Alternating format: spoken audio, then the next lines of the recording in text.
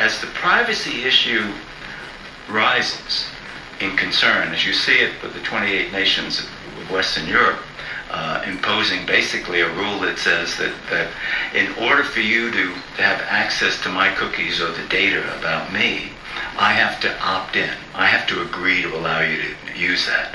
The current system in America is you have to opt out if you don't want access, if you don't want someone to have access to your cookies or your data.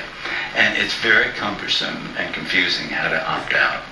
But if, in fact, we move to the European system where you have to opt in, you could basically say, you could imagine a Facebook saying at some point, you know, all right, we'll compensate you for access to your data. Because without the data, they don't sell 97% of their income in ads.